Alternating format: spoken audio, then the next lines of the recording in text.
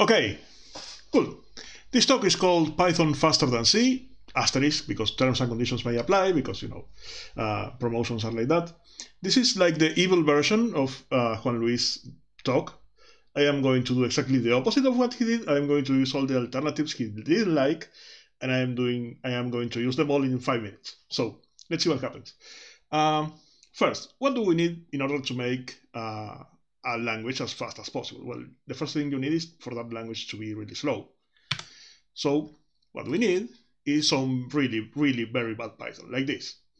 This is a function that was given to me by Juan Pedro Fisanotti. I would never write such a thing, and neither would he. This is intentional, which calculates the Fibonacci series using recursion, which means that it has a time complexity of 2 to the n, which means every time you go one number higher, it takes twice as long. So as soon as you get to the 30-something number, it takes a really long time to finish. And if you get to 100, it will never finish.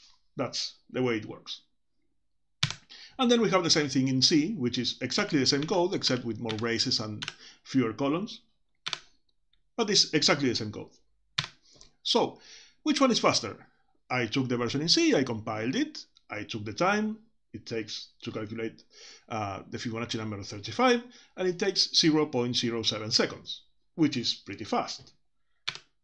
How much does the Python version take? It takes 3.33 seconds, which is around 50 times slower, which really sucks, because that means the title of this talk is a total lie, and I don't want to lie, so I need to make this better and faster. We could always fix the bad Python code, right? But where's the fun in that? Because after all, if we fix the bad Python code, we could also fix the bad C code, and we are going to be in the same place, and C is still going to be faster. So, and besides, this talk is about making your code fast, not about making your code good. For that, go to school, learn something. I mean, watch Juan Luis talks. He makes your code better. I only make it faster. So, I know, we could use MyPyC. Probably nobody here has heard about MyPyC. MyPyC is not very popular. It comes with MyPy, the thing you use for Python type hints. And what it does, if you run MyPyC and the name of a module, it will turn it into C and compile it and create a dynamic library, which when placed in the same place as your module, will have preference over it, it will have priority, so when you try to use the module, it will use the native code instead of your Python code. And that makes it faster.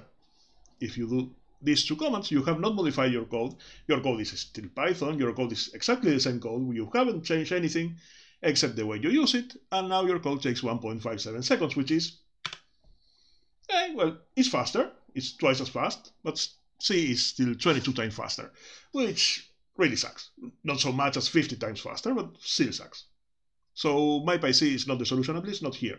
You can try it, it's free, so go ahead and use it. I know, we can use PyPy. PyPy is an alternative implementation of Python, which is written in Python, and it's actually faster than the Python that's written in C, which would mean Python is already faster than C, at least for running Python. But in any case, we can do the same thing. Instead of using Python, we use PyPy, and we try to calculate Fibonacci 35 and see what happens. And it takes 0.36 seconds, which is even a lot faster than MyPyC, which turns things into C. But, C is still 5 times faster. So this still sucks, but a little. It just sucks a little. It's not so bad, but it still sucks a little. We can make it better than this. I know, Cython. You may have heard in Juan Luis talk that Cython is different. You have to change your code. You have 2 languages, but a little known feature of Cython is that if your code has type hinting, it can actually compile native Python code into native C code without changing your code. You can just call cythonize-3-i, the name of your Python module, and it will create a library that's actually compiled C, which is dynamic and has priority over your own code, and it will actually be used if you do import the name of your module. And that's actually faster than MyPyC and faster than PyPy. How much faster? It actually takes 0.05 seconds to calculate Fibonacci 35. Which is actually faster than C. It's 40% faster than C, which means that this sucks for C. It doesn't suck for Python, because in this case we have just made Python faster than C, just like I promised in the beginning of this talk. as long as you don't use the optimization flag when you are compiling your C. And that's 5 minutes.